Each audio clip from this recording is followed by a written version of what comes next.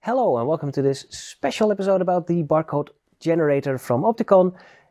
We are focusing today on the GS1 barcodes.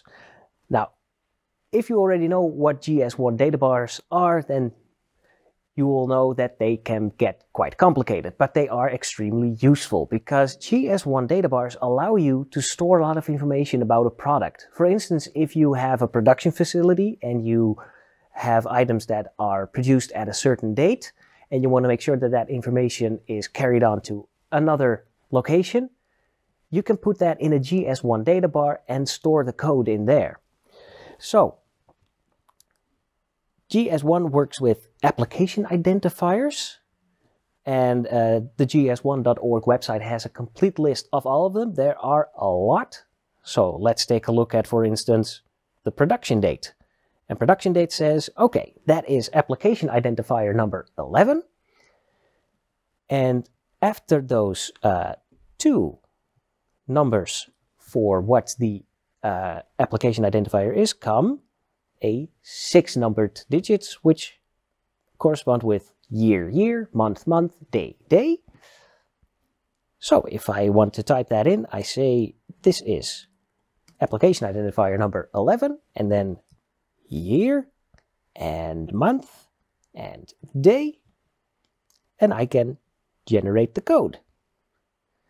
Now I can also type in more information and it will say, okay, that's an invalid data length for the application number 11. And if I were to switch around the month and the day, and I say it's the 12th of the 31st month, it will also say, yeah, that's invalid. You say month 31, there are no 31 months in a year.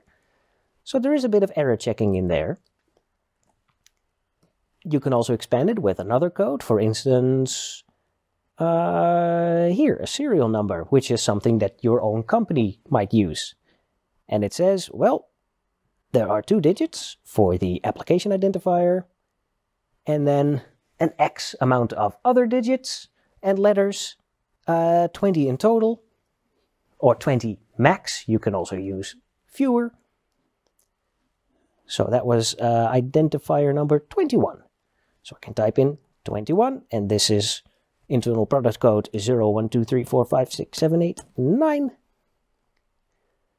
And I can generate the code, and here at the bottom you see that entire code. Now, the GS1 data bar allows for a lot of complex information to be sent from one to the next. So if you have more questions about the specifics or you need more information, you can always contact Opticon. The contact information is in the description. Thank you for watching, and I will see you next time.